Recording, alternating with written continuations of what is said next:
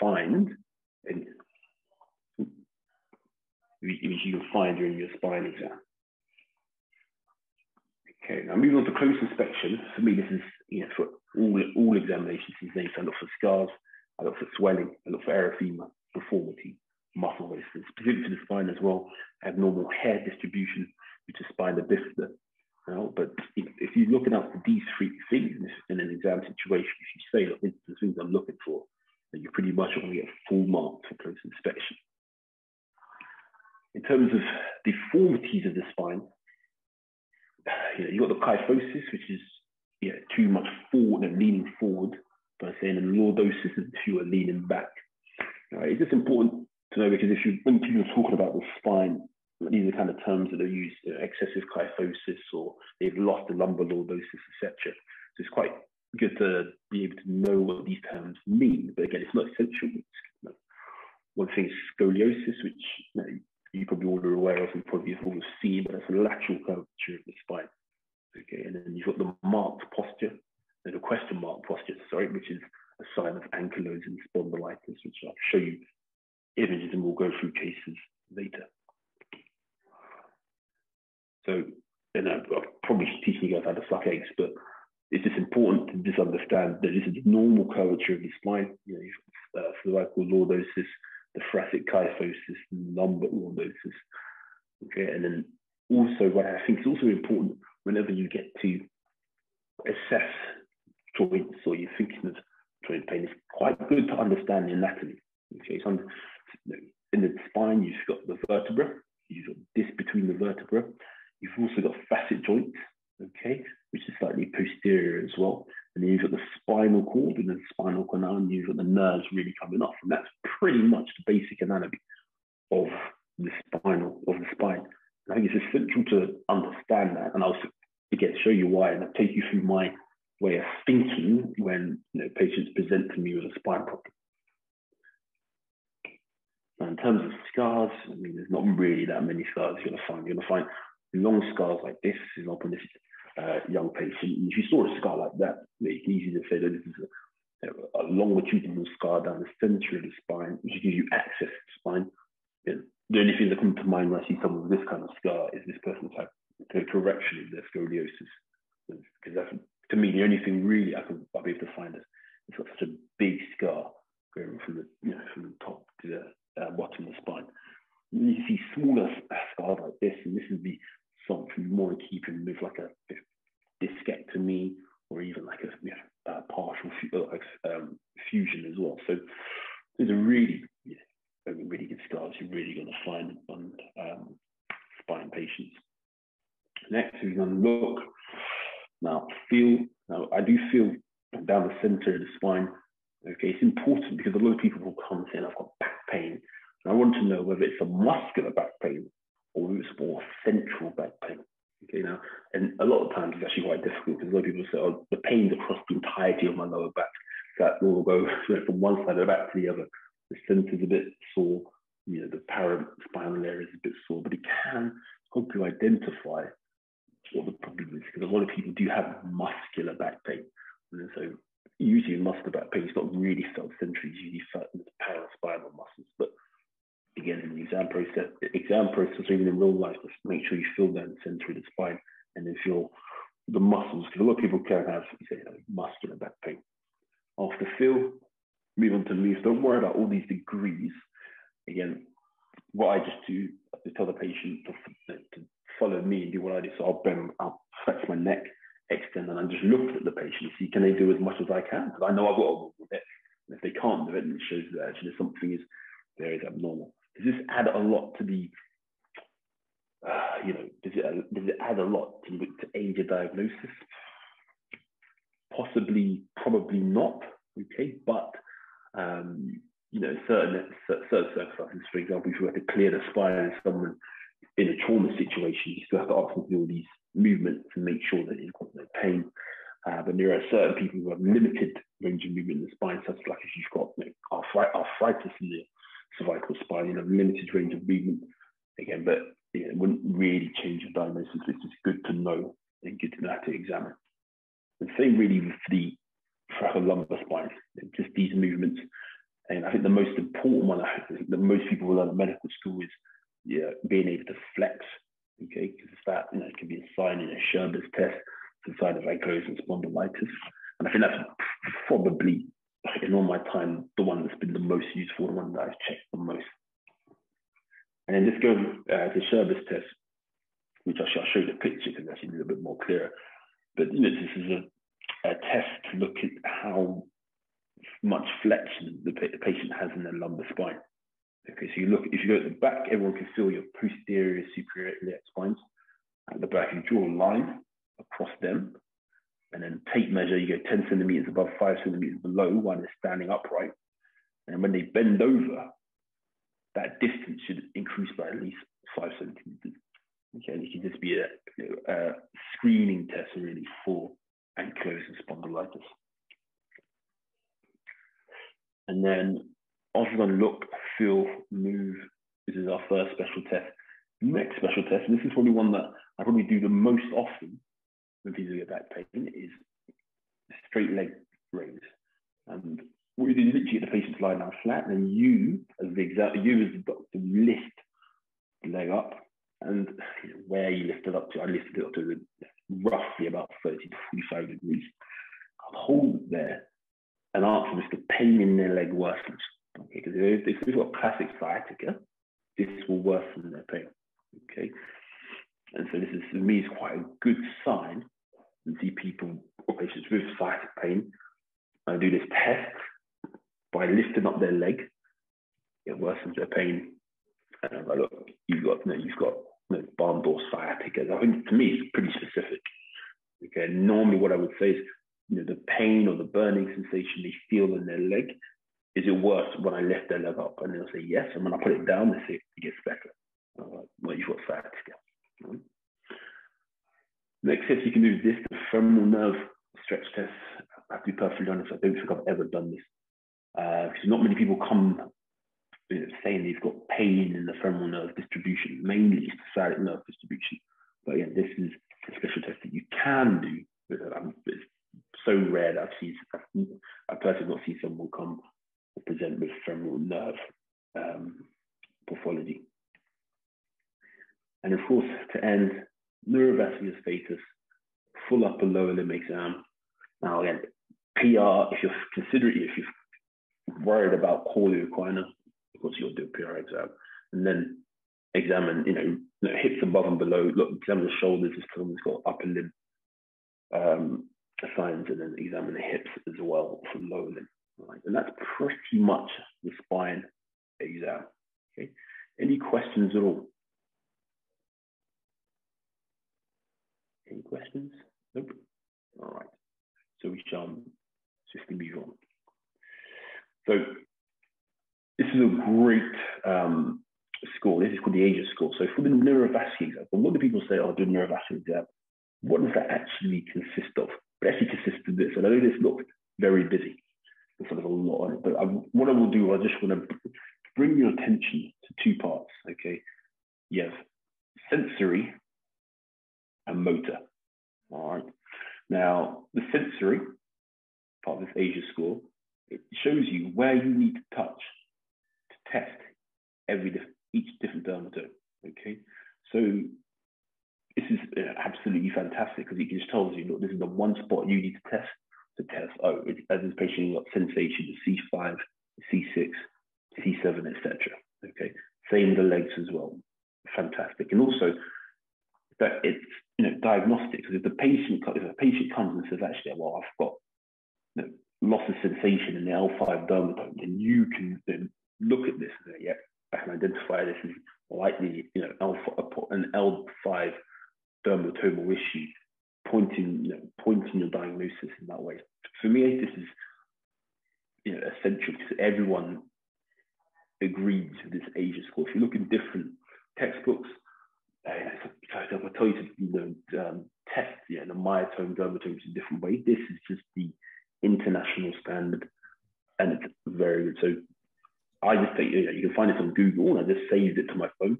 And so when I was on call and there's a patient, potentially a spine patient I need to examine, I just did this. And yeah, I was just commenting that, Kevin. like throughout my night shifts this weekend. I've used it daily. It's a very reliable, systematic, diligent way of approaching the spine examination, and it sets a baseline. When they're admitted, when they're seen by the orthopedic team, you've done it properly, and then any deterioration from there, they can just redo the Asia and compare against the admission one. It's a amazing chart. You just Google Asia chart, and first and second hit on Google should be the PDF, and you can just download it, print it from any printer in the hospital, put it on the Yep. patient notes, stick a label on it, and it's you can't do better than this. Indeed, indeed. Literally, I remember when I found this. I don't know, even definitely before I was read something like that. I was like an S2 or C21. I remember finding this. And I thought this is just perfect. I had everything there, and so you can just write. You can print this off if you know if you can, or if you don't, you can at least write. Look, I'm going to test C5, C6. You know, just 5 out of 5. Nothing. You really write out and said anybody looking at this would just say, okay, this person knows what they're doing. It's done perfectly there. And if you look here in a motor, it tells you for C5 elbow flex, C6 wrist extension, C7 elbow extension. And I think on the other side of the sheet, it even gives you a few insights. Like if you've seen this, it might be this level of injury or incomplete, partial, complete. Yeah, I think on the back it also provides you some insights. Yeah, by the end of the session, like we can try and bring one up. Very good. Yeah. So yeah, this is fantastic. Save it on your phone, put it in your images, save it as a favorite, and so you now will never be lost ever. Then the neurovascular examination. Okay. And then myotomes explains it on the Asia score, but these are pretty much myotomes which you just need to do specifically in the lower limb. This again straightforward things that you can do easy, but it's on the Asia score, so in essence you don't really need to remember. I mean, we remember it because we do it so often. And of course, you need it for the exams, but if you can't, if you think, I'm not going to remember this, you have the Asia score in your back pocket on your phone, and so you don't ever have to remember it. All right, so what we'll do, we'll start to go through some clinical scenarios. All right, now just before we start, has anyone got any questions? And feel free to unmic yourself, so text on the chat box. Feel free to speak now. Anyone? Nope. Okay. No problem. Good. So we'll carry on. So when I mentioned earlier about trying to, well, it's not to understand, but trying to kind of categorize things. So, I think most of you guys are medical students. So someone said to you, okay, a patient comes with chest pain. In your mind, how do you try and, how do you think about it? What's your diagnosis? What's your way of thinking? And when I think of something with chest pain, I think, well, is this a cardiac cause? Is there a respiratory cause? Is it an upper GI cause? Is it a musculoskeletal cause? And then go from there. And it's the same thing really in orthopedics. I think, especially with the spine, is this a problem with the bone? Is it a problem with the disc? Is there a problem with the spinal cord? Or is it a problem with the peripheral nerves coming off the spinal cord? Is it a muscular problem? Or is it a degenerative or an inflammatory problem? And it's kind of like a surgical sieve. Now, a lot of these things, a lot of problems will go through, don't just fit into one of these boxes.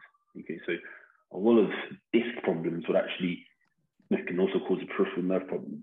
So not everything can just fit into one bit, but when I think of anything in any joint really, I tend to try and break it up into what part of the joint could potentially be infected and what could cause that problem. Again, this is like a surgical sieve. Again, with the more experience, the more times you see things, you go, yes, I can now categorize this. But this is, I think before when I've tried to talk to people about the spine, they think, oh my gosh, there's so many things to it. But actually, if you break it down into these, categories, it does make a bit more sense. Okay, you can actually think, okay, I think this is a predominantly a bone problem, or predominantly a disc problem, or a spinal cord problem, and then you can actually understand how all of these, you know, there's lots of, what's the word, there's lots of, there's not, yeah, things really don't, not always fit into one section. So there's a lot of overlap, that's the word I'm looking for.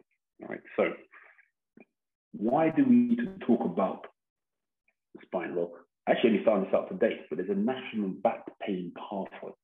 I was just looking up randomly about, trying to find some statistics about back pain. And actually, it says here that 11% of the total disability in UK population is due to lower back pain. And I think for those of you guys who be working, wherever you work in GP, if you work in ED, anywhere, you will see people with back pain.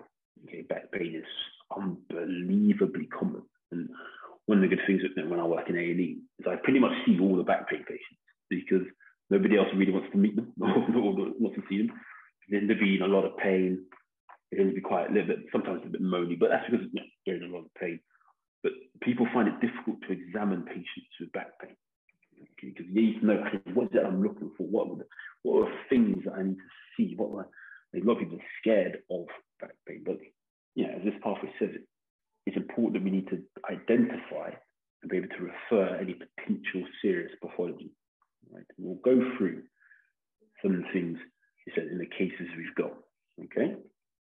Another thing which is very important, one thing that I was told when I did spines at Derby, is that there's a lot of people out there, specifically people like this, who are looking for when people make mistakes with back pain, specifically collabORTHO.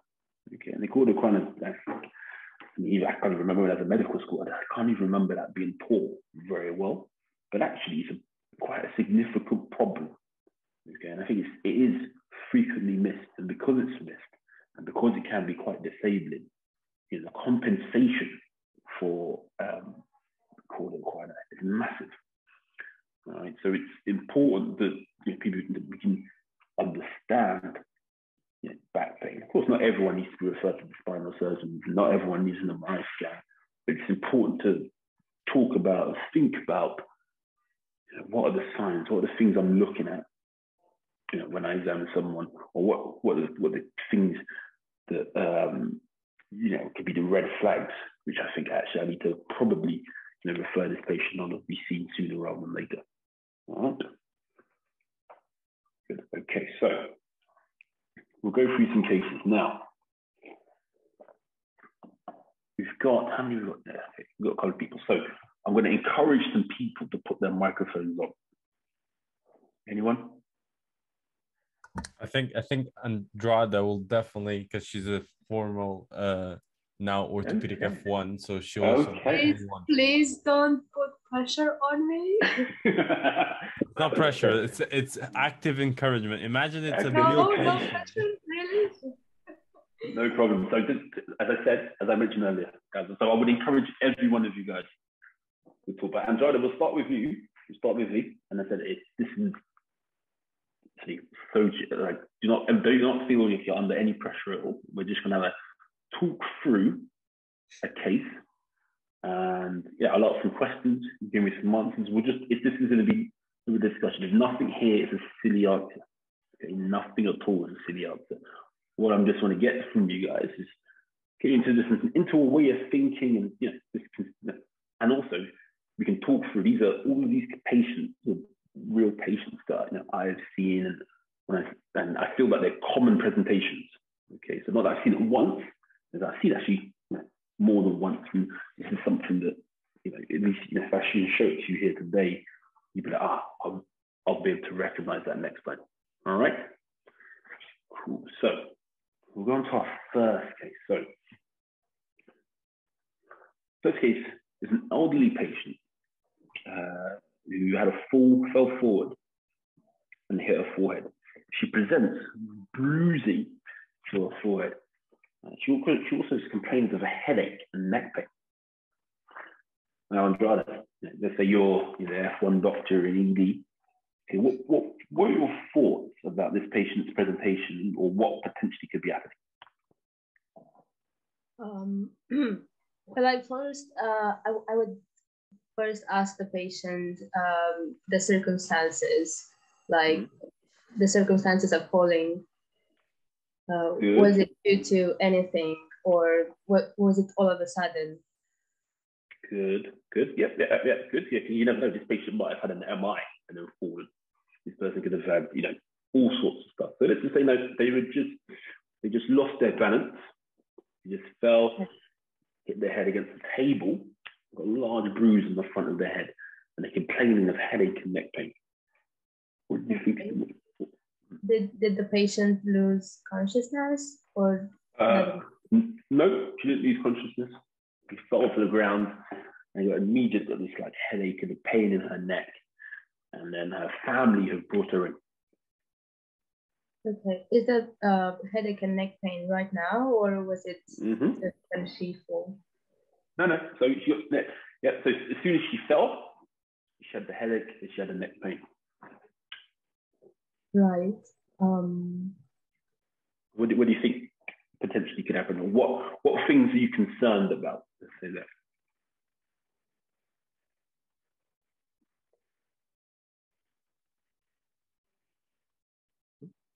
Still there? Yeah. I was just. So that's all. That's the thing. So this is not an uncommon reason for people to come to ED, because elderly people fall all the time. If she's fallen, she's sitting in the front of her head, and you're playing with the headache and neck pain. Yeah, if it would be like an exam setting, a good way of always answering these questions just for your own knowledge, especially like you could formally say, I would assess the patient A to E, blah blah blah, and then focus on the most obvious abnormality, which would be the headache and the neck pain. Full neurological examination, ages chart, for example. You could document like all of the upper cranial nerve examination, and then think about investigations. What do you think? What do you think we might be concerned in this stage? It could be the spinal cord affected, because we're talking about the spine. Good. Yeah. So it could be spinal cord. Okay. So is it? And I think what and Andrea just said there, Andre just said, is really whenever you have to. I mean, you'll get used to this. So you just start to be F1, but you'll know as you start progressing through, becoming more senior, you'll know there's a way to start answering these kind of questions. And this is the kind of stuff that you potentially get like in a Viva kind of setting. Okay, and what would you do for this patient? It's always first, I take a history, and in the history, maybe the pertinent things I want to know is the things you said there. What were the circumstances of this fall? Did she have any chest pain? Was there a seizure, etc.? Going down that one. Then you can say, okay, she had a headache. Was there loss of consciousness? Does she have any abnormal neurology now? Has she had any vomiting? The fine thinking, has she got some sort of intracranial damage? Then move on to the neck pain.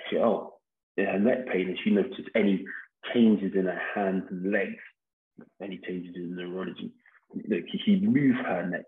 Right. Now, those are good, and then from then you can just say, okay, I'll do a full examination, cranial nerves, peripheral nerves, examine the spine, and then move on to investigation. So it's always history, examination, and then investigation. So if I told you, Andrada, that this lady, she's complaining of headache, that she's not really vomited, but her family says she's been a little bit dozy since the fall, like she's not fully with it. Okay, but GCS is 15 out of 15. The patient complaining of really bad neck pain and is reluctant to move her neck.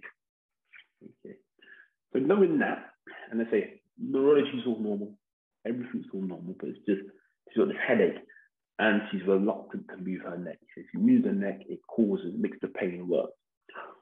What would you be worried about, or what investigation, plural per se, could you potentially do to help you find what's going on? So I would go for a CT and an MRI. Okay, cool. So again, these are all I'm just trying to get you to think and because one thing, you guys are going to be doctors soon, so you'll see these kind of patients. You'll be the ones who make decisions. Say, fantastic. You're in a CT. Why is it you'd get a CT scan? Because you cannot really see the spinal cord on an X-ray. So the CT scan is very good at looking at bones. Okay, so if you're concerned that there's a bony injury, which potentially could be, you're looking at injuries, your neck pain, that's a good way. The CT is looking at CT of the head, see if there's any intracranial damage. And I think nowadays in elderly patients, if they've had significant falls to their head, and see a lot of these patients on aspirin or clopidogrel or DOAC or warfarin, they just get a CT scan, you know, because the mechanism of injury alone. But I think someone with this with a headache and neck pain, you know, CT scan I think would be very useful in the initial circumstance. Now you said MRI scan, again, you know, MRI scan would be even more fantastic, but the issue with an MRI scan is that it's quite expensive. Also, it's quite difficult to get an MRI scan urgently. Okay, if you go to most hospitals, you get a CT scan like that, but with an MRI scan, it's a bit more difficult. So, you know, the radiologist will say, has this patient got any abnormal neurology? You say no. They'll say you're not having an MRI scan. And that's pretty much how your conversation would go. All right, because pretty much, if you get an urgent MRI on the spine, they need to have some abnormal neurology, because that's what you could look at most. Okay, so if this patient did have abnormal neurology, I would 100% agree. Yeah, we would need an MRI scan at some point. But the quickest, probably easiest thing to get is a CT scan. And the CT scanner runs 24 hours a day, 7 days a week. There's always someone there. All right. So you go and get a CT scan for this lady. All right. Because you think we've had this headache and reluctant to move her neck. Well, now, Andrada, you're doing fantastic so far. Okay. So we'll move on. Now, what would we move on? We're going to move on to this. This is a CT scan. Andrada, I saw that look in your face, and I was like, yes, yeah. Now, don't run out. Again, and then you look at the two, I'll talk you through it. Because it's important. Again, I can't expect you to just know what this is if you've never seen it before. So you look at two views, okay? The one on the left-hand side, and then you see my mark. You see my arrow. You see my cursor. Yeah, fantastic. You see my cursor. This is, you know, you're looking straight on. All right. So if you're standing in front of the person, you're looking straight on. Okay, so you can see the vertebral bodies, you can see lateral processes, etc. Okay, and then this on this side is you're looking side on. Okay, so this someone's been cut from the down straight through the middle. So this is the back. So you see the spinous process is here. This is to be the back of the head, and this is the front. Okay, so you look at the two things now. Looking at this, could you see an abnormality somewhere?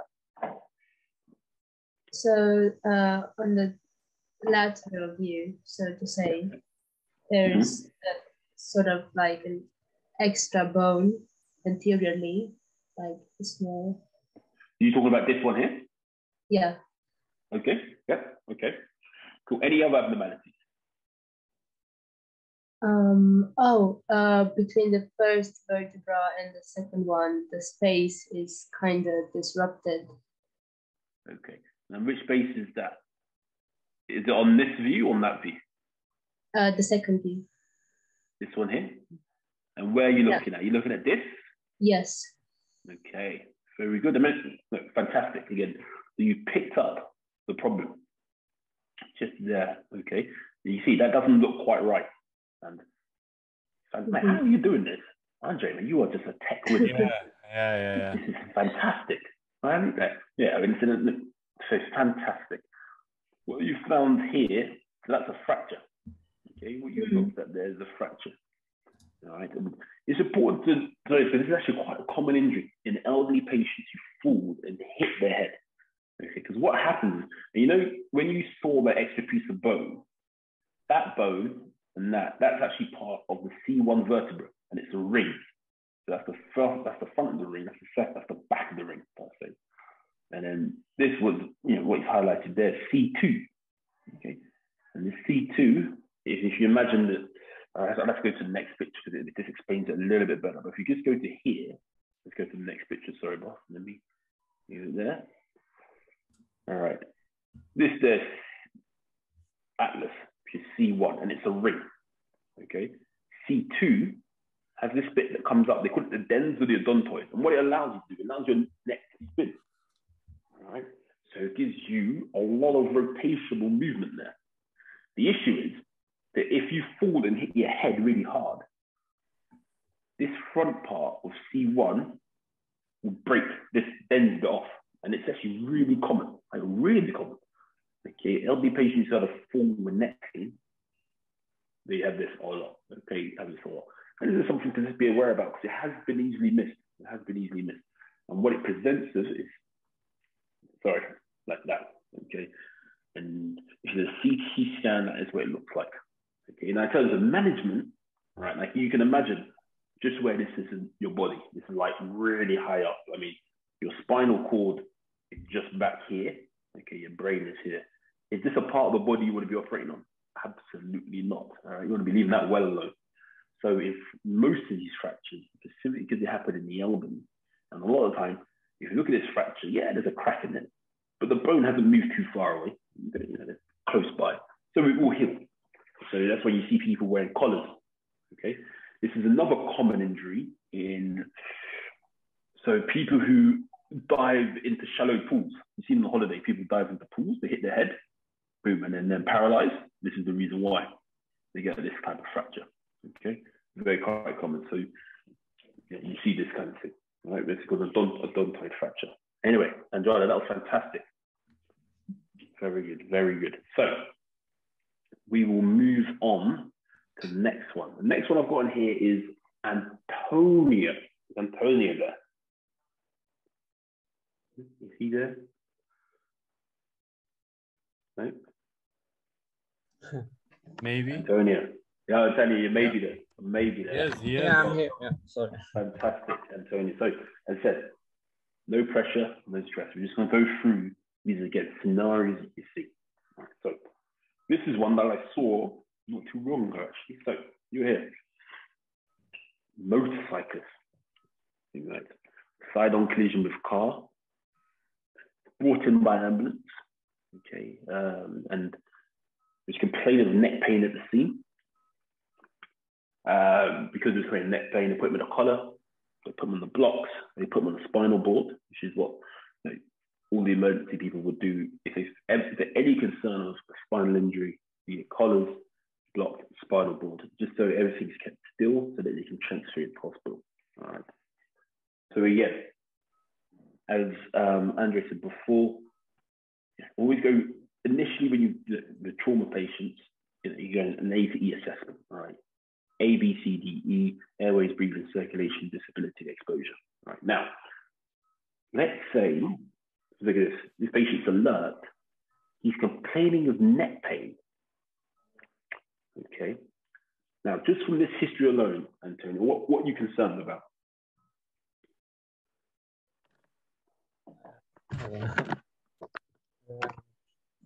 We have to access the neck and see the spinal cord, as you said. Okay, and what is it? What are you concerned about this? What concerns you with a motorcyclist who's been hit with a car? Like a neck pain. Fracture of any. Yeah. Of any cervical spine. Yeah. So remember when we went back? If we go back, let's go back a bit. Let's go way back actually. There we are. When anyone talks,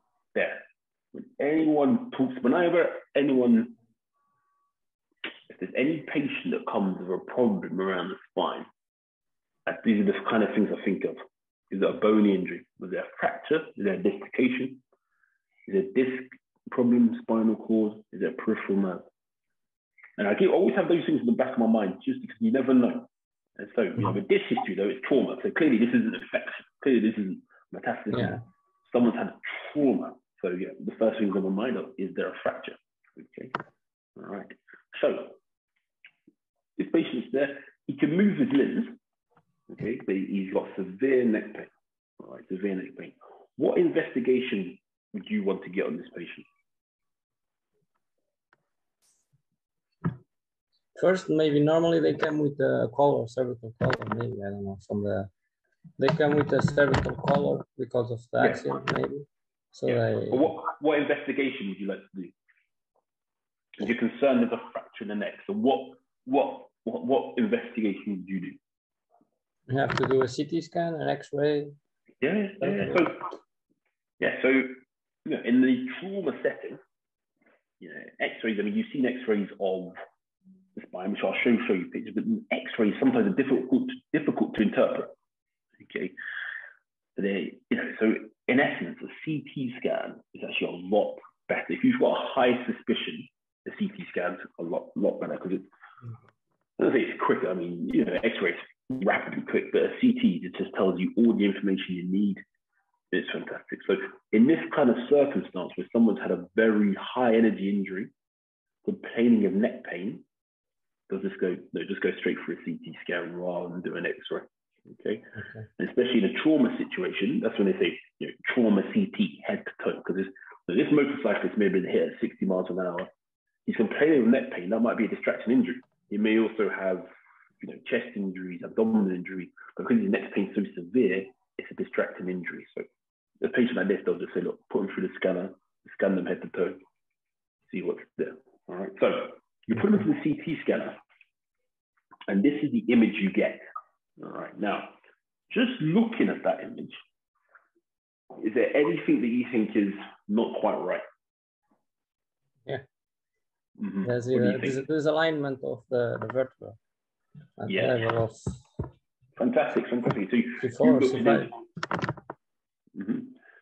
you looked at the alignment, and if you look at the anterior, the line at the anterior aspect of the vertebral bodies, you can see that there's some discrepancy here. Yeah. All right. Again, at the posterior, you see the discrepancy here. Okay.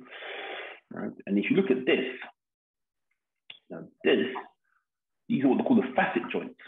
Okay. And these are the facet joints. You can see that there's an issue here. Okay.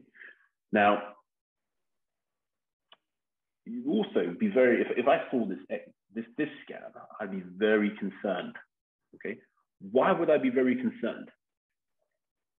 Of the medulla, like the breaking of the collapse, like for when you have these kind of fracture, you could cut the medulla, like for loss of sensibility. Yeah. So this, the top part of the cervical spine here pretty much isn't really connected to the lower part. I mean, it's just unstable, floppy. The other thing that I look at is, but it's blue line that's where your spinal cord lies. Yeah, spinal cord, yeah, sorry. Yeah, your spinal canal should be wide. Around this area, you can see the spinal canal would be pinched severely. So if I saw this, I would honestly think this person's got a spinal cord injury, because I can't imagine that your spinal cord, which is quite thick, quite proximally, is going to be happy going through this tiny space here. Okay. So I'd be like, oh, this is it. So what do you think, knowing that, what do you think should be the management of this patient? So you call the spine team, of course, you get spine team, look, there's this guy here. What do you think the spine people would have to do to this? I have to operate or something. Yeah, and what do you think their aim would be when they operate? Because of course, you said you can't even like this. They will try to take the pressure from the spinal cord and try to reduce it. Yeah. So I've seen this a few times, and again, this is not a common injury. This is actually, let's say, rare-ish. I've seen it a few times. So what has happened is you can see that the spinal cord has come forward here, but also this facet joint, this should be here, okay, like the rest of them are. So like it's been moved forward. So what you have to do is reduce it, put this back over here. And literally what they do is literally put traction on the neck, on the head, to pull it so that this little bit now goes flips over here and it goes back. There are other things they need to do, but in essence, they need to reduce it. They also need to stabilize it because it's lost its stability from the injury. Right? But this is just something, again, look, you probably won't see many of these in your entire life, but yes, these are kind of injuries that you can get with high energy trauma, especially to the neck. All right. Now, again, in this circumstance, as we said earlier with Andrea, if this patient had abnormal neurology, which they probably would, they would probably get an urgent MRI scan as well. Okay, but again, that's for the spinal team to decide. But then that is an indication as to why to get an MRI scan. Okay, so yeah, you see there the colors. There's a very narrow area here, and that spinal cord is not going to be able to. Is not going to be happy in that. Okay, so as a spinal surgeon, they will say, "Well, we need to just reduce this, get the spinal cord well aligned, and then see what happens after that." Anyway, a very good answer. Very good. You got there.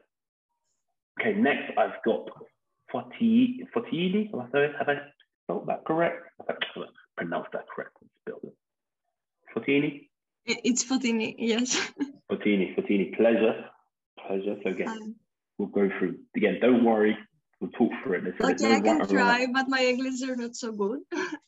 Yeah, your what? My English, because I'm from Greece. Worries. I will try. Oh, no, hey, that is fantastic. You just... I know some Greek sayings, but I only know the bad stuff. That's all they teach. That's all the foreigners know. Not the fun stuff. No, I know kalispera, kalimera. Oh, okay, the best. Yeah. Okay, so we'll go to the next one. So this one this actually happened while I was at medical school, actually at a house party. So we're at a house party, and one of my friends was, I think, on the balcony, and literally this guy fell from the balcony. Okay, I can't remember how he landed. I think he landed just on his back, right? But didn't want to move, complaining of back pain. Right now, Fortini, what would you be concerned about? What would you be worried about in this patient?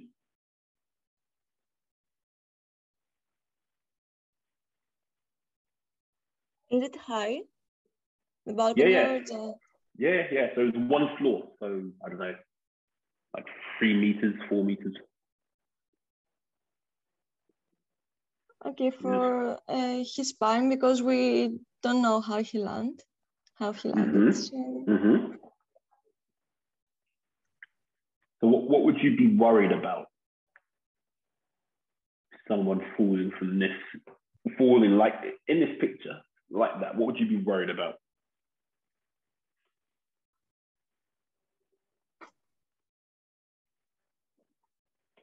I don't know. You don't know? Okay, that's fine. That's fine. So he's head and neck injury. Oh, sorry. Who said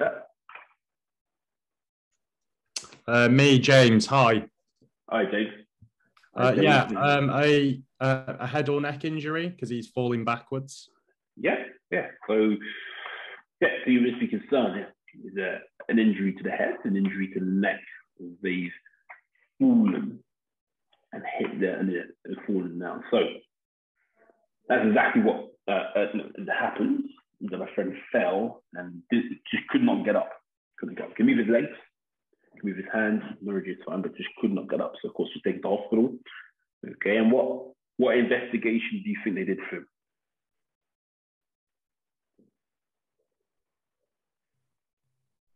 Anyone? MRI, head and neck. Okay, yeah. But as I said, his neurology was normal. So the radiologists were like, nah. Yeah, I've posted on the chat just so people know.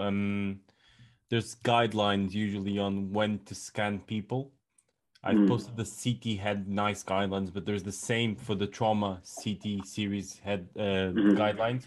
For example, on the CT head, you can see on the chat, if they meet any of these criteria, as in the patient that you're seeing in ED or been referred to your service, like any signs of basal skull fractures or a suspected open skull fracture or a GCS or the Glasgow scale of less than 13 or a sudden drop in A&E of GCS. So if they meet any of these, they should get, in this case, a CT head, but there's the same for a trauma CT, but it depends. So let's say if it's a 10 floor high fall, they'll get a trauma CT. Even if they're completely fine, asymptomatic, they would get a trauma CT because it's 10 floors high. But this one's 1 floor high. But I think with head and neck, not able to walk, he'd still get possibly a trauma CT. I was also thinking because he's drunk as well, he might have altered GCS because of that, and maybe taking away from the head injury that he might have. But yeah. Indeed, that's smart. Like literally anybody who's drunk, who's got a potential head injury, they get a scan of their head. Yeah, or poor historians. So drunken people, dementia patients, people who you can't trust. Yeah. Yeah, you can't trust. It's stuff. So very good. So, Fataini, you still there? You still yes, with I'm us? here. You're still here. That's fantastic, man. So yeah, as the patient will come in, you'll be concerned. Is there some sort of fracture? Is there some injury to the spine? As I said, his neurology is normal. So, we're happy he probably doesn't have a nerve injury, a spinal cord injury, but he won't move because of his back. So again, you're concerned of a fracture, so you get a CT scan. Okay, now I'm going to show you a CT scan. I want you to concentrate on the image to the left. Okay, and looking at this image to the left. Yes. Is there anything abnormal that you can see? So again, this is the front, this is the back. You can see the vertebral bodies, and then you can see the spinous processes at the back. This gap is where the spinal cord will be in. Mm-hmm. But for Jenny, is there anything you can, anything worrying or concerning or abnormal on the scan? I think I can see fractures, but I'm not sure. Okay, where do you think you see them? In the third of the top, I don't know which one. This one? No, this one. Yes. Cool. What about this one? This one as well. Okay, good. Like in the top, a little bit. In the top. Yes. Complete, fantastic. All right. So one great way for you to be able to read these scans is that whenever you look at, this is what's called the sagittal slice, but when you're looking at this, all right, these bones here are the sacrum. Okay, so S1, S2, S3. All right. Okay. So you always know the sacrum is this. Right? Literally the bottom one is sacrum. So therefore, you just have to count upwards. This is going to be L5, L4, L3, L2, L1, and that'll be T12. Okay. Okay. So whenever I look at a scan, I need to know where the sacrum is, and the sacrum is always joined up with the refree, that's his sacrum here. So once I know that, I know that okay, this one's definitely L5, L4, L3, L2, L1. And as you correctly said, L1 looks normal, looks like a nice square, but this one, something at the top, this doesn't look normal. Okay, and you can see that it's lost. It's at the top of it here, it's lost its height, and same here. It's lost. And this is exactly the same injury that my friend had. He just injured two of his vertebrae. Okay, we said subtle, but said you've got to but you can clearly see that these two look different to the rest. So you've identified it, you've referred it to spine. So spine say, this is a stable injury. You can have a brace and you'll be fine. Okay. Now, for Taini, last question. This is for the bonus point. Okay. This is for the bonus point. This is where it gets, he said, spine said this one is fine. He said the patient doesn't need an operation. He just needs to have a brace to wear as a little bit of support. But he said it will heal fine and have no problems. Now, look at this CT scan here.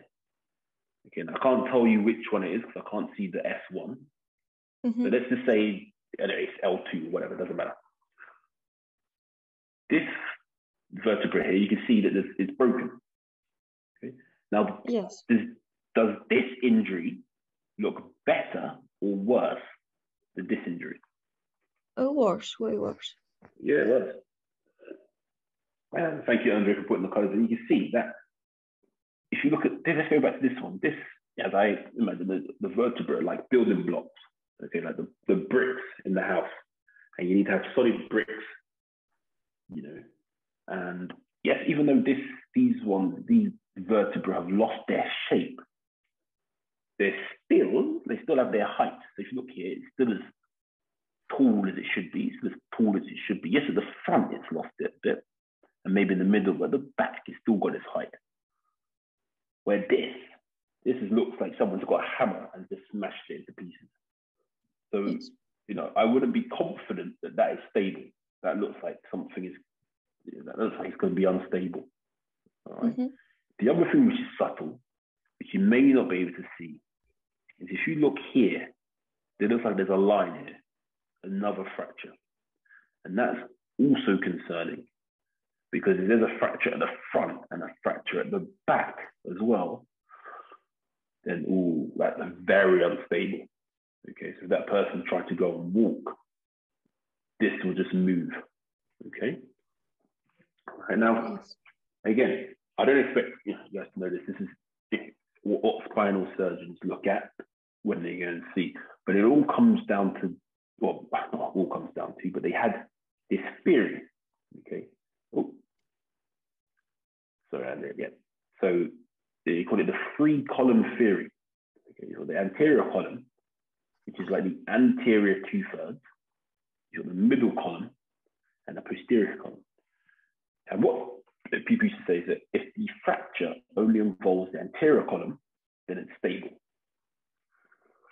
If the fracture involves more than 2 columns, or no, 2 columns or more, then it's unstable. That was pretty much what I used to think. However, we do know that some posterior column ones are unstable. Now, look, I don't want to confuse you because it can get a bit confusing when you think about these different columns, but I think what I want to just get to is how you could appreciate how these 2 fractures are different and why on one you think actually, you know, that doesn't look too bad. You can just manage it without an operation. But with this one, it looks like this is just going to collapse and crumble and the whole spine will just fall. Okay. And if you left, so for example, if you left this fracture here and didn't treat it, what will happen is it will gently crumble and crumble and the patient will develop more kyphosis. So these vertebrae will start to lean forward. Okay. And so it's important for this to be recognized. And if you look at this, if you look at the posterior margins, this is sticking out. Okay. Remember, I told you your spinal cord lives here.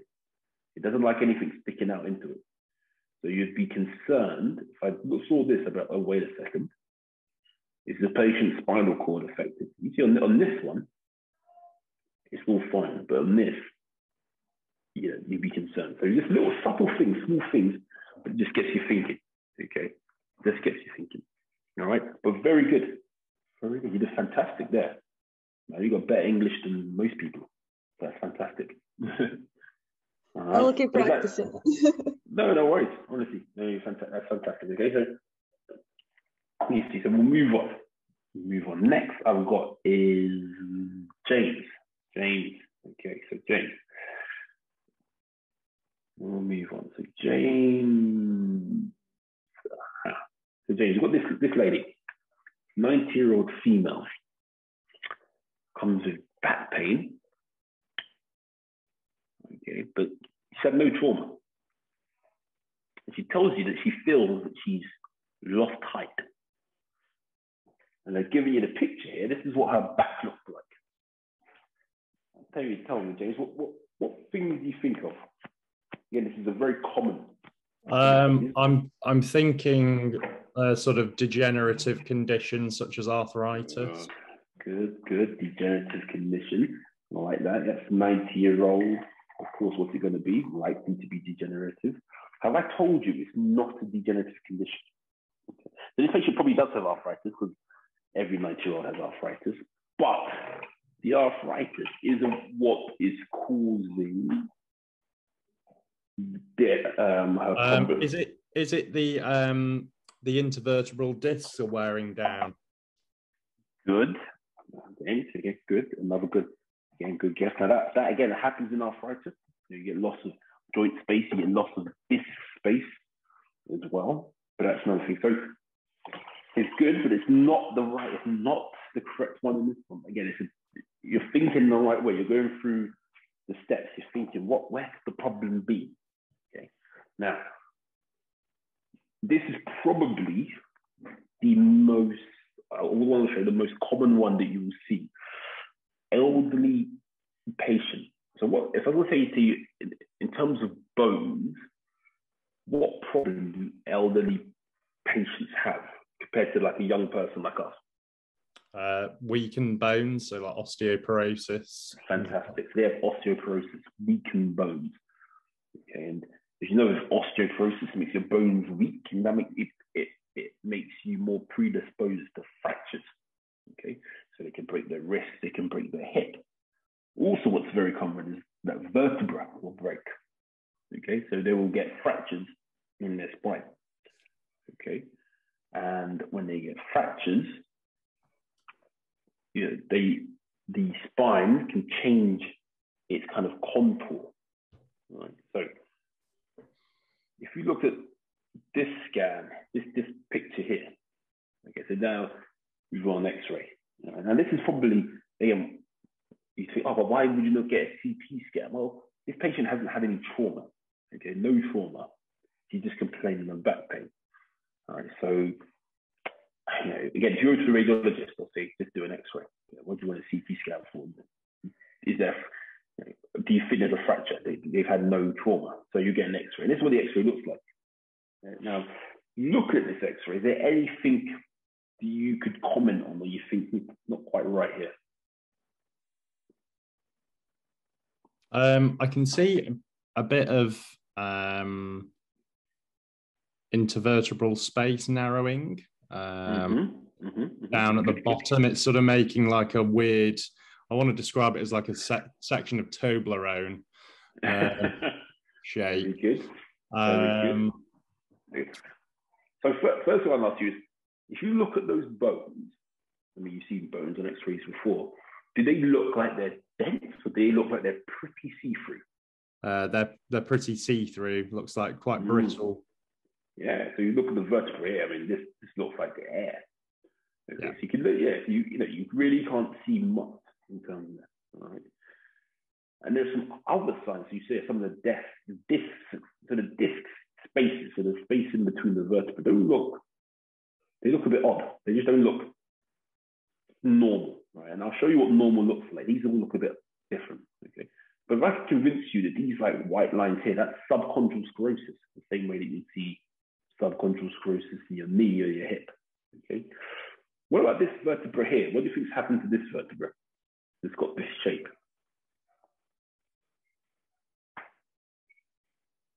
As it's sort of like eroded a little bit. Not eroded, but you're getting here. Oh, has it sort of grown like a spur off it? There probably is spurs, but why do you think the shape is different? So like this one here is a perfect square or rectangle, we're gonna call it. What's happened to this one? What do you think's happened? If I said that, if you think of vertebrae as bricks, and one of their roles is to support the body weight. It supports your body weight. And you said that these look pretty see-through. It looks like it's been compressed slightly. Indeed. It's collapsed. Or as you said, it's compressed. And that's all it is. And that's what you call a compression fracture. Okay? Very, very common. All right? And it's the reason why we see a lot of elderly people with backs like this. That's all that's happened. And they'll say that I feel shorter. Is because their bones have started to collapse. What happens is it collapses more at the front and the middle than at the back. So what tends to happen is that they tend to lean forward and you get that kyphosis kind of thing. So that's literally the main reason. That's one of the main reasons why elderly people, and they will get it sporadically. They won't say it's any trauma. Some people say, I coughed and it happened. Okay? And they'll just come with this back pain with no trauma. If you did a scan, this is what you see. All right. And it's very common. And people can have multiple of these. They can have multiple compression wedge fractures throughout the entire spine. And they'll say, yeah, I've lost like 3 inches in height. And now lean forward. All right. So very, very common. Very, very common. Okay. Now, this is just showing you again another one, but a bit more subtle. Okay. One of the things with compression fractures is that it affects the front and the middle rather than the back.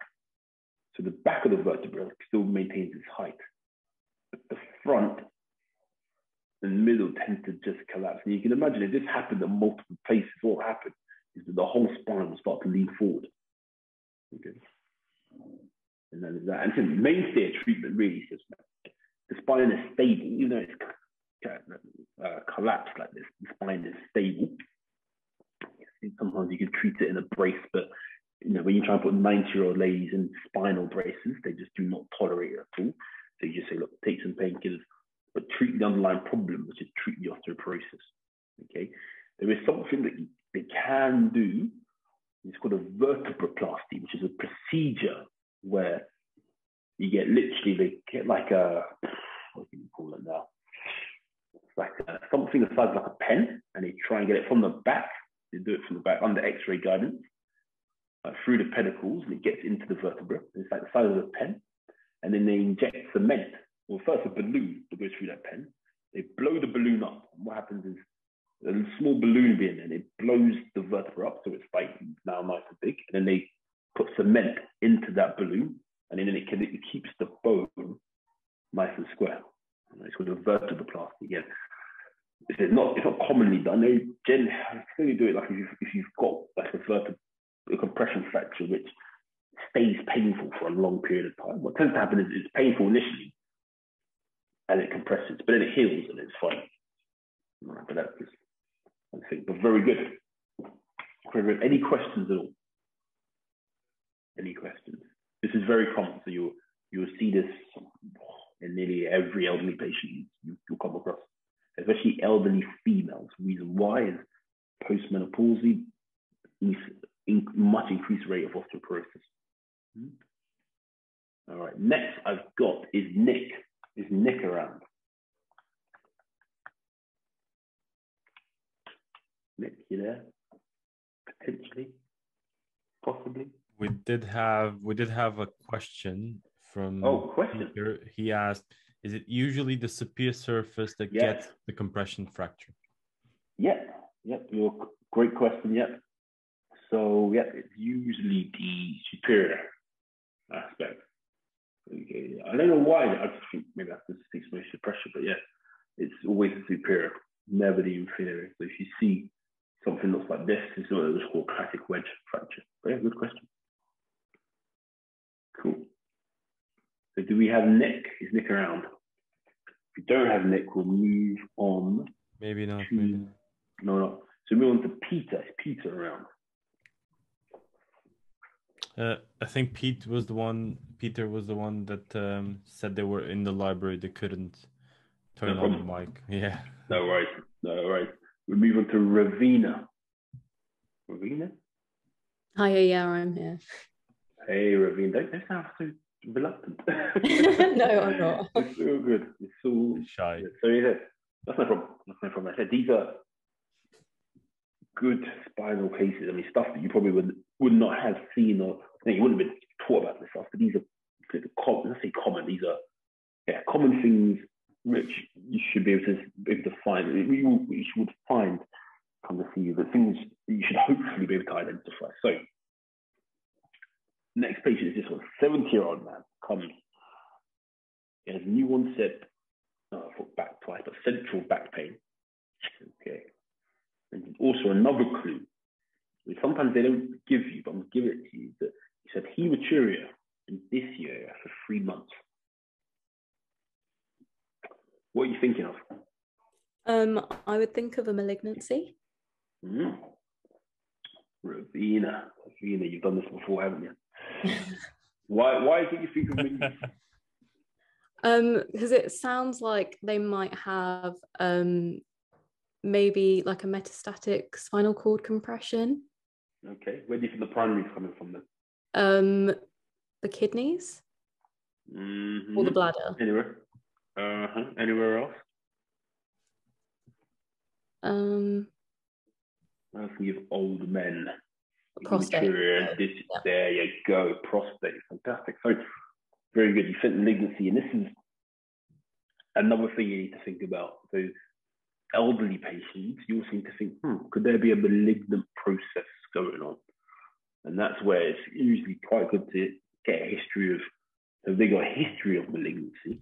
Because metastasis to spine is very, very common. Or, you need to ask them questions. So in an old lady, you feel very ask them about if they notice any breast lumps, the common malignancies that metastasize are either BT part so it's breast, thyroid, prostate, lung, kidney. You have to remember that, but those are just the ones. But those are the ones that most likely will metastasize to bone. But this is important. So you think of a bone problem, always think potential metastases. Also, multiple myeloma. That is like the amount of people who've been diagnosed with multiple myeloma. And the only thing that they complained about is back pain. That was it, some back pain. You should always do a myeloma screen. Okay, like it's just a routine. Anybody, I think pretty much above age like 50 or 40, always do a myeloma screen because they can present this. Okay, and if I see an elderly man with back pain, in my head I'm already thinking, has the patient got prostate problem? So they may say, actually, I don't know, pee is fine or that, but I'll just do a PSA, a prostate-specific antigen blood test, just in case. All right, so Ravina, none to you. So at both of these X-rays, well, let's start with X-ray on the left. Okay, let's start with this one. Do you see any abnormality on this X-ray?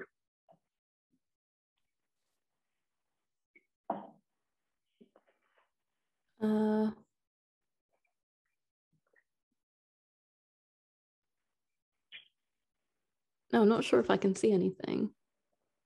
Ooh, that's no problem. We'll go move on to one to the right. What's the abnormality here?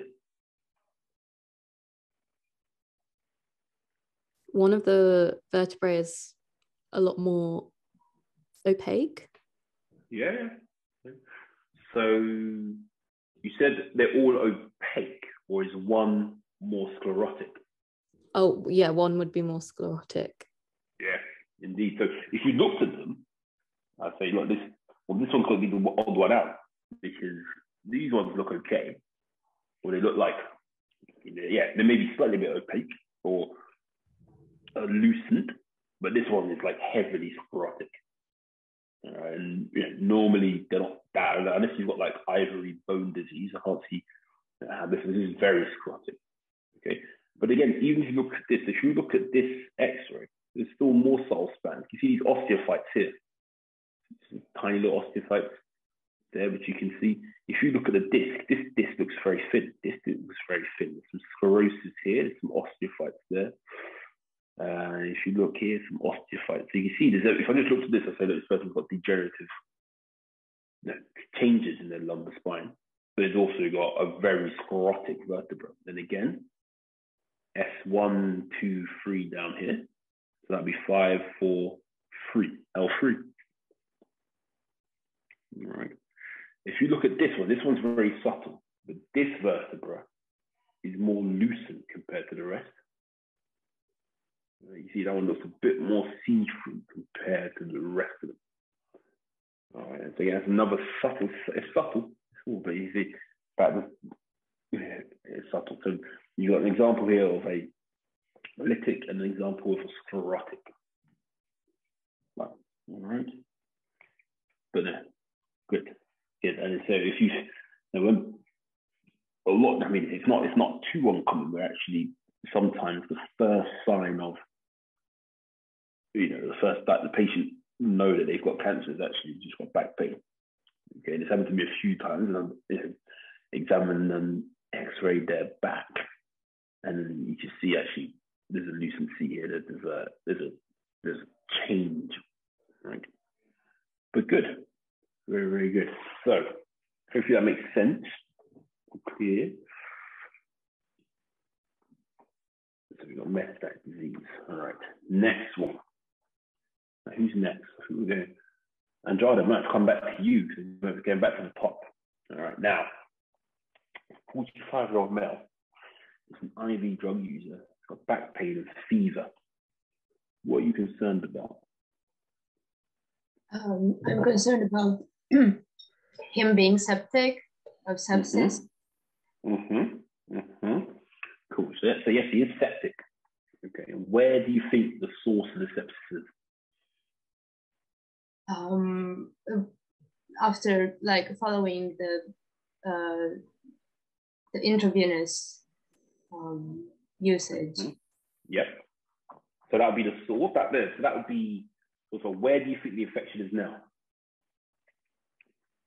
And think about having back pain and being a spine webinar.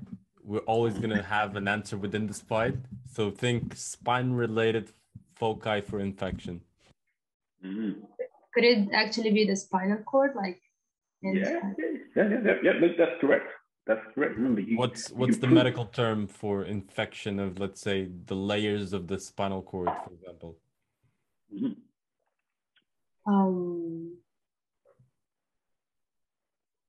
Oh, meningitis. Could be. Or let's say, what's the medical term for infection, for example, of bone? So you're on the right way. You're on the right path. I think Andre's trying to. I'm just trying easing it, yeah. Because you probably would never have seen this before. But again, this is a common thing. But again, you've picked up. What I wanted to do is you're picking up the right things. IVDU, so you've got a major risk factor. They've also got fever as well. They've got back pain. Okay, so their infection could be somewhere in their back. Right now, where do you think you can get infection in your back or in the spine? Where do you think you can get infection? I actually saw a comment in the chat, and it said discitis, like in the disc. Yeah, it could be discitis. Yeah, you get it in the disc. You can also get infection in bone. Yeah. Bone is very vascular. So osteomyelitis. Have you? Yeah. So the same way that malignancy gets into your vertebra is the same way infection gets into your vertebra. There's lots of blood vessels. They get there and they can just spread it and move into them. All right. So with that in mind, I'm going to show you a scan. All right. Now this is where it gets a bit difficult because we haven't seen this scan. Now I'm moving on to MRI scans. Now, again, why have we got an MRI scan, not a CT scan? Well, CT scans, we said, shows bone very well. Okay. However, MRI scan shows soft tissues very well. Well, you can also see bone. It shows soft tissues more. If you're trying to look for infection on CT scan, you're not going to get many signs. But if you get an MRI scan, it will show you signs. So the radiologist will say, "Oh yeah, cool, that's fine. You're considering an infection somewhere in the spine, get an MRI scan." Now, look at these two scans. Is there anything that you can see? Look, so let's start with this one on the left. This scan here. Again, this is the front. This is the back. Let's just forget this is an S1. So now you can see them clearly: S1, S2, S3. But this called the sacrum. Yeah. Let's L5. Try to like say specifically like which level do you think doesn't look right, because you can count.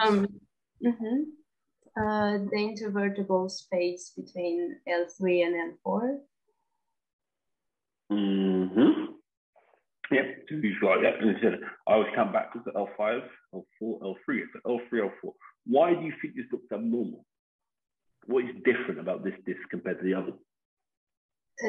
The others are not white, not opaque.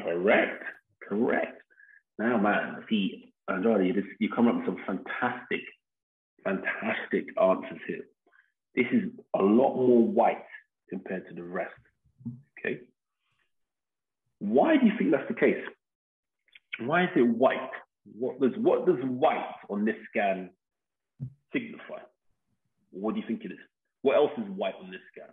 You remember types of MRI, like variations of MRI? T1, T2. Yeah, T1, T2. T1, T2, but before... What shows on each one? That's a way harder question. Yeah, don't worry about that. Honestly, don't worry about T1, T2, because I didn't get my mind around that until I was like ST5. Like, honestly, it's only literally until I did a spine job where people kept asking me. That's actually when I actually sat down and understood it. But I think the easier way is, okay, so you can see this is bright. What else is bright on this scan? So what's this on someone's back? The adipose tissue. Yeah, so fat. It comes up as white. Okay. Now, again, you've got lots of fat in your stomach, you've got lots of fat there. Okay, so fat comes up as bright on this scan. However, if you look at this scan here, to the right, fat is also white. Okay, but there's a difference between these two scans in terms of you've got white here, but it's dark here. All right, now, as you said before, when you look at scans, what runs in this gap here? What is in this gap? In between the vertebra or in this canal? What do you think runs in this canal? The spinal cord. Indeed. So you see this black structure here? That's the spinal cord, that black structure. What do you think the white is then in that canal? Again, these are difficult questions, man. So if you're answering these, honestly, fantastic. These are really difficult questions. So okay. What's sort of around the cord itself, within the canal, around the cord? Which is white here. Like the layers of... Yep. So you've got the layers around the spinal cord. You've got the pia mater, you've got meninges, dura, etc. And what do you have like? What do you have bathing the layers? Per se, no, yeah. Bathing the layers. Kinda, yeah.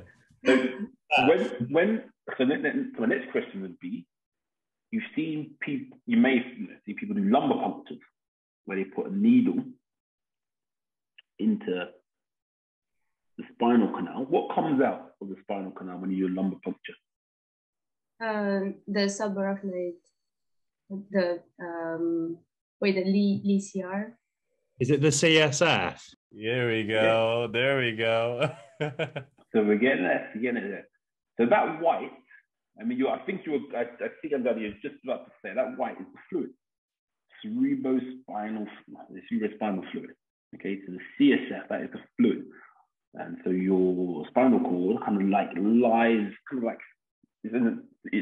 like bathes in the fluid is what Andrew was saying. Okay. So on this MRI scan, what is bright is fat and fluid. As you said, you've got fat and fluid is white. On this MRI scan, only fat is white. So this, you don't have to learn this, but this is a T2 rated, this is T1. Okay, because in T2, the only way I remember it, in T2, water is also bright.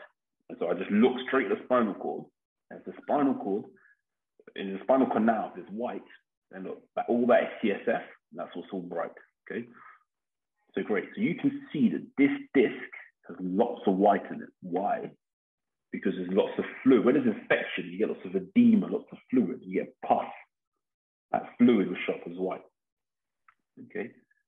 Another thing you can see is that if you looked at these discs at the top, you see how this has got a little bit of brightness in, a little bit of whiteness, a little bit of brightness. That's what a normal disc looks like because the nucleus pulposa has a little bit of fluid in it. Okay, so you get a little bit of fluid. When your disc starts to become like this, where mainly black, we describe that as a disc that's become dehydrated. When that happens, you can see how this disc is bulging slightly. Okay, see how these discs don't bulge? Like you can literally draw a straight line, but you can see that this disc is bulging a bit, just here. It's lost its fluid. This one is bulging a bit, lost its fluid. But in it, as you correctly said, there's lots of fluid in there, and that is showing this discitis, this infection inside this disc. And of course, it will spread into the vertebrae. If you look at this is the same patient, but just on a T1 rated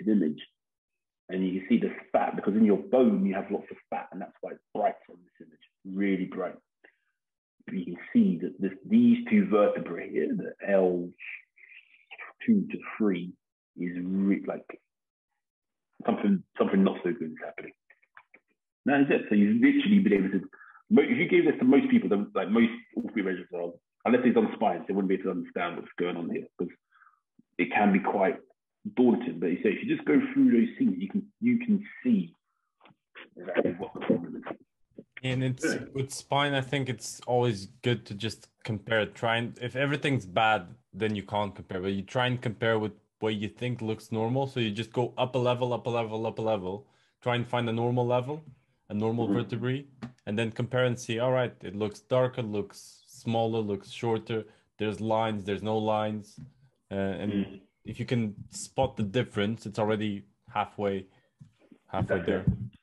That's the thing. It's really, that's a really good thing. You just, by looking, because the spine is the same part, all these vertebrae and the discs are the same pretty much going up. So, look at the ones above and go, okay, these ones look pretty normal, but that just looks very different. And then describe what the differences are. And you say you're pretty much halfway there. Very good. So again, the treatment for this is infection here. Okay, so in a patient with that, you'll do blood cultures. Okay, and you'll try to get what the pathogen is. Of course, IFVDU most likely to be a Staph aureus. And then you speak to the microbiologist. They'll say, okay, this patient's going to be 6 to 8 weeks of, I don't know, flutoxacillin or something. Blah, blah, blah. If this infection was much worse to the point that it was causing the bones to crumble, which can happen if it's left for long standing, the spine can become unstable, then it needs an operation. Okay, but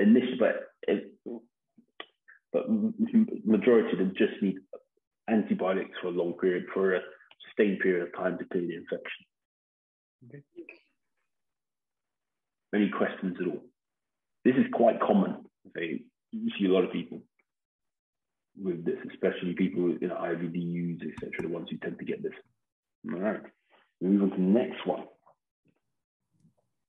Okay, so we've got osteomyelitis, guys. So we've covered all this stuff from the bone. All right. So when I think that these are, you've got fractures, you've got dislocations, metastases, infection. All right, good, excellent. So we'll move on. Who is next? So what's the time? 6:35. Who is next? Antonio. Can I grab you? Yeah. Come on, Antonio. So this guy comes in to eat, and he's a 40-year-old labourer. So he does, he just puts bricks and stuff every day, fixing stuff. He's had 2 months of lower back pain. He said it started after he bent down to lift the sofa.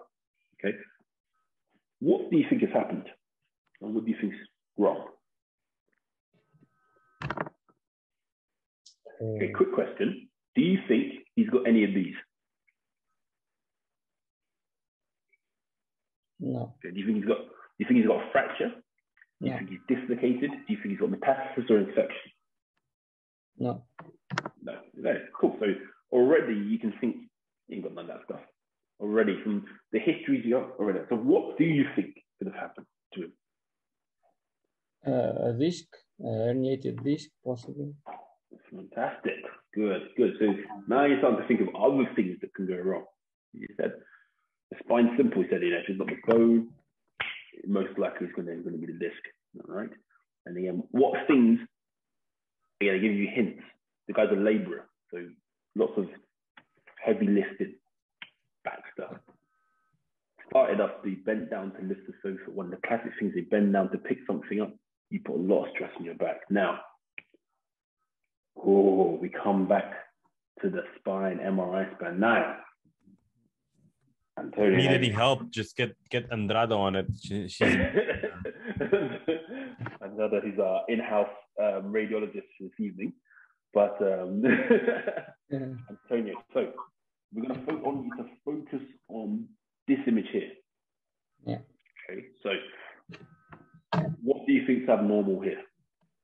You can see like a prolapse. The nucleus is going into the The spinal cord is coming out. Okay. Which disc? Which disc is that? Between L4 and L5. Fantastic. So again, this is the sacrum here. This one's L5. This one's L4. Okay. And you see that bulging there.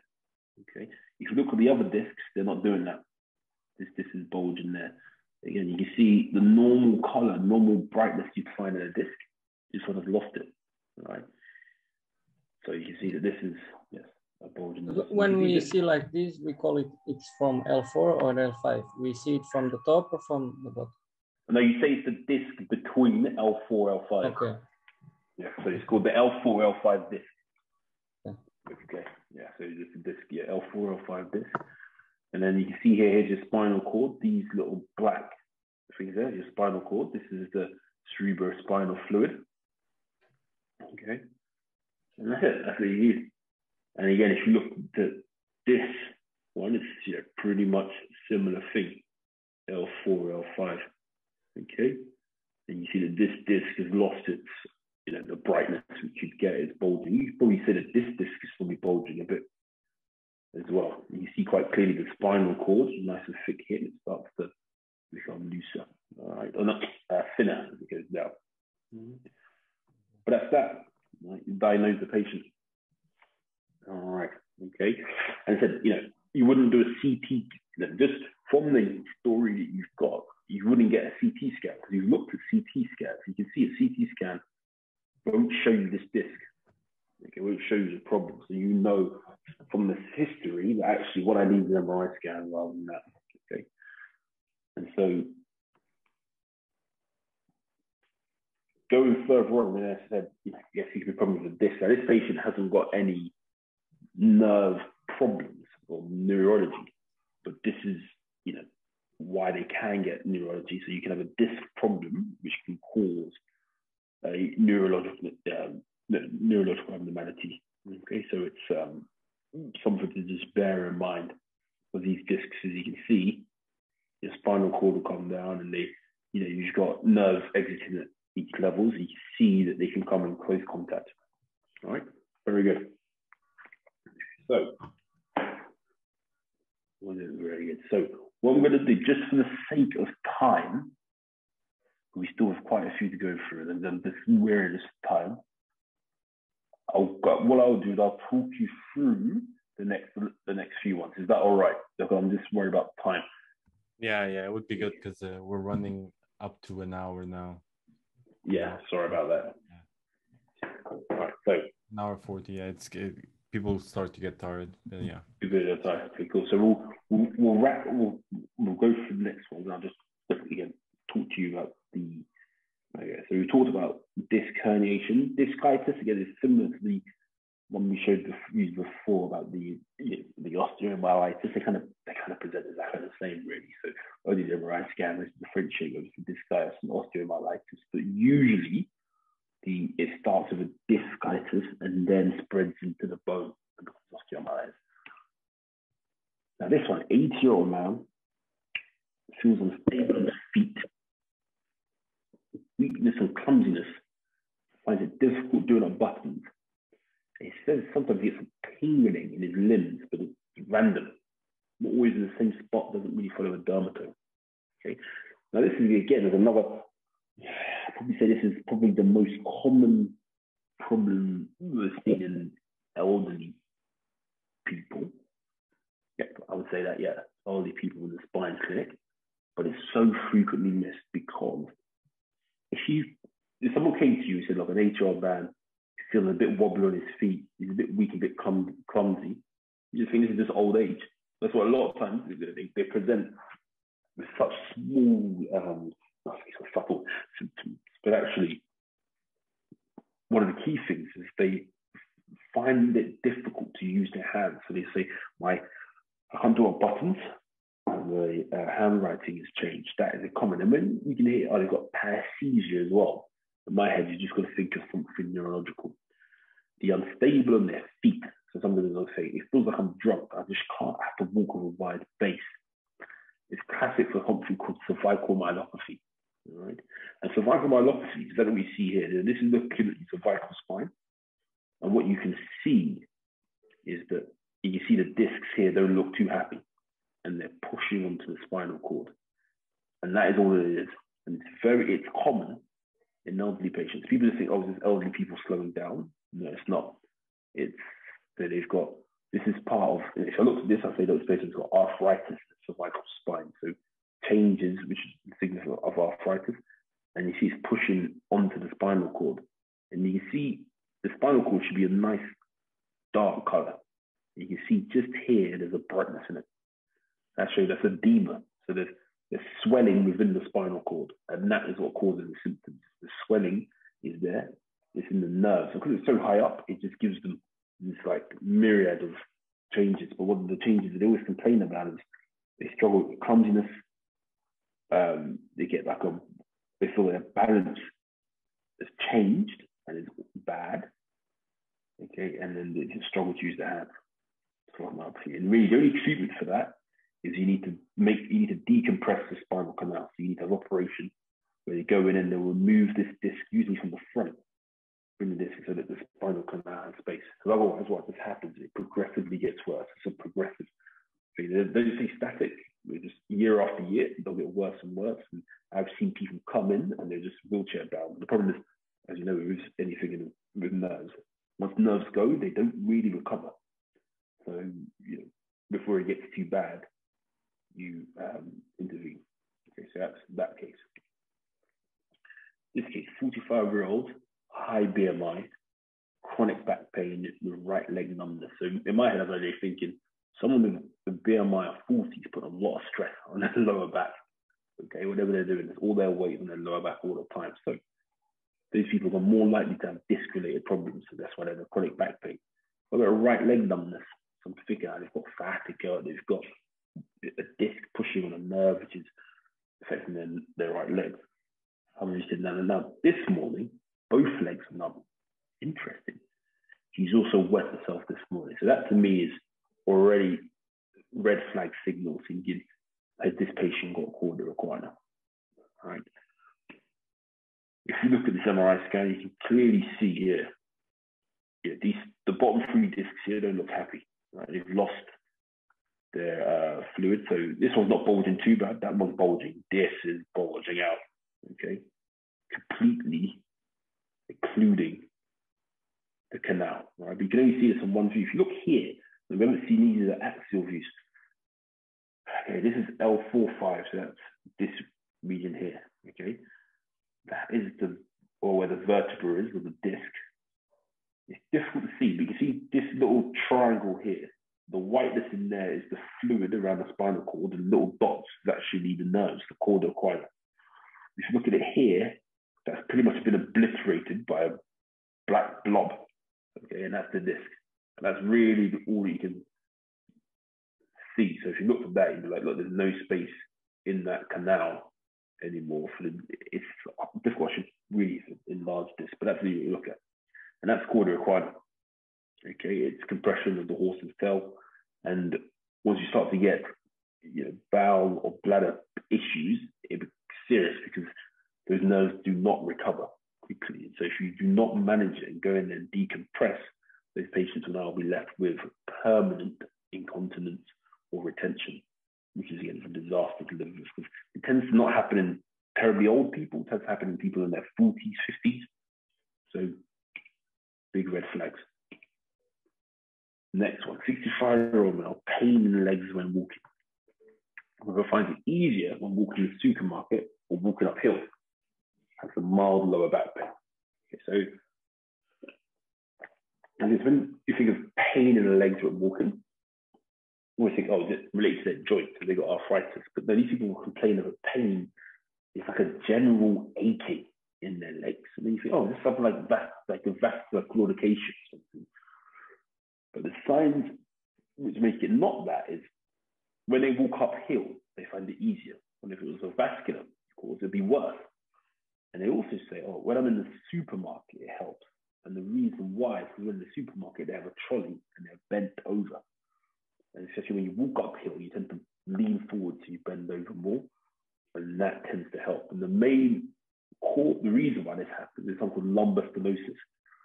So some of those pictures of cauda equina similar, but not as bad. As you can see here in that triangle, you see the white is fluid.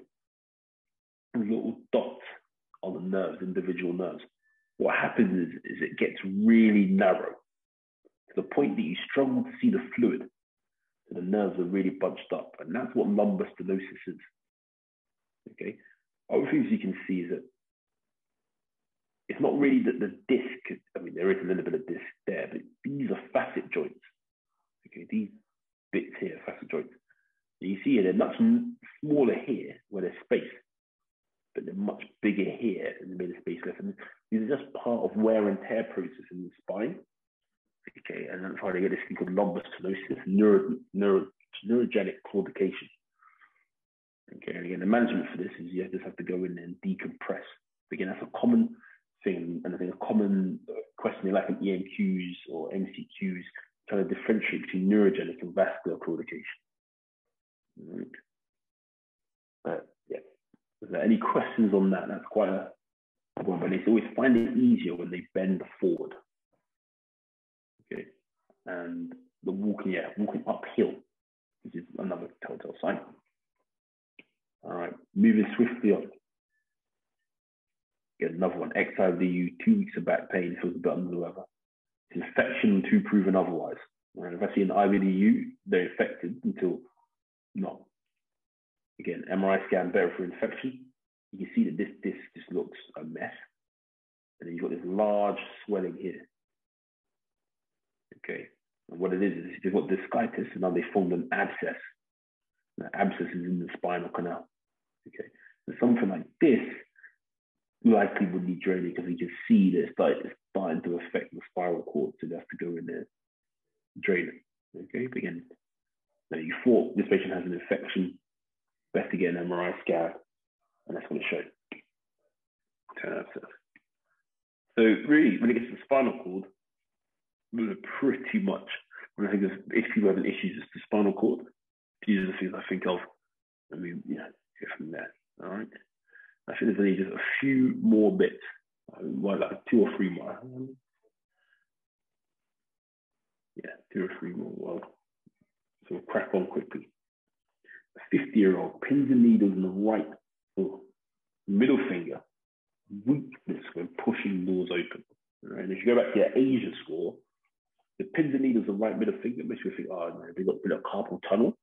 Normally, carpal tunnel, you also have the thumb and the index finger and half of your ring finger as well. But, you know, with this type of what we call radiculopathy, it doesn't usually fit that. And also weakness when pushing doors open. And that's because you use your triceps to open the door, you extend your elbow. Okay. And this is what we call a C7 radiculopathy. So your C7 nerve root, which does sensation to your middle finger and also helps you use your triceps, is that, and you can see that there, that this C6, C7 disc is protruding. Now this is again, this is the disc here. You know, it's difficult to see. That's the spinal cord, because it's all bunched together when it's high up in there. Here's the fluid around the spinal cord, and there's a disc. Okay, now, and what tends to happen is there's a nerve that runs out here. And so that the disc is just pushing on the nerve, and that is it. Again, if you have your Asia score and you did the full neurological examination, it will just tell you there's a problem with C7. And then, you know, you can take it from there. This is probably the most common thing that you would ever see, which is, and I get this a lot, is you're doing arthroplasty, and you refer to patient with knee pain, and the first thing they say to me, yeah, it feels like a shooting sensation in my leg, or an electrical shock or burning. As soon as they say that, I'm like, your problem isn't arthritis, your problem is sciatica, okay? And the distribution of sciatica, they tend to feel the pain all the way down the leg, okay? It radiates from the buttock really all the way down to the foot. There may be associated paresthesia, and if it's long-standing, they will also get weakness as well. He said, if any of these nerve roots are being compressed, usually by a disc, they will then get some problems down the entirety of the sciatic nerve. And this is extremely common. But for most people, it resolves after 6 weeks. But if it persists, then you may need, to go in there and decompress the nerve root which has been affected. So that's pretty much the two peripheral nerves. It's what I call lumbar radiculopathies. This is just, we see this a lot over here. Elderly people with worsening neck pain. Nothing wrong with them. Nothing wrong with them. There's no abnormal neurology. But the 7-year-old person, ex-minor, you figure out this got wear and tear and arthritis. That's pretty much it. This is what arthritis of the cervical spine sees like. Your discs get narrowed. You've got these, osteophytes. These are normal looking discs per se, vertebra. And then you see that the disc spaces here are narrowed. The subchondral sclerosis is much more whiter here. And that's this, arthritis of the spine. And, if you saw on the lumbar, you see this looks a lot more loss of joint space, osteophyte, subchondral sclerosis. I admit subchondral cysts are not easy to perceive, but if you saw a spine like this, you say this person definitely got arthritic changes. They call it spondylosis, but don't worry about the thing. You say arthritis in the spine, everyone knows what we're talking about. This is a slightly different one where it's subtle again, but this person's got arthritis of the spine, okay, but you can see there's a slight mismatch here. Okay, you can infer that line here, drag out. Okay, and they call that, it's called degenerative spondylolisthesis. Don't worry about what the name is. Literally just they got such wear and tear that this parts of the spine starts to slip. And so you say that this L4 has slipped anterior to L5. Okay, it's called degenerative spondylolisthesis. What tends to happen is that the nerve root that comes out here tends to get squashed. It happens due to significant wear and tear. So those are really the only two degenerative ones that you can really come across. And last but not least, the inflammatory one. 24-year-old male, usually young man with buttock pain, usually bilateral buttock pain, which is actually a sacroiliac joint, is what they're complaining of, but they call it buttock pain. And the back stiffness, worse in the morning. Okay? And they usually have someone in the family who looks like this. And that's ankylosing spondylitis. You can see here this in desmocytes, the bamboo spine appearance. All right. Very good. So I think we've covered pretty much everything I think you probably need to know about the spine. Is there any questions at all?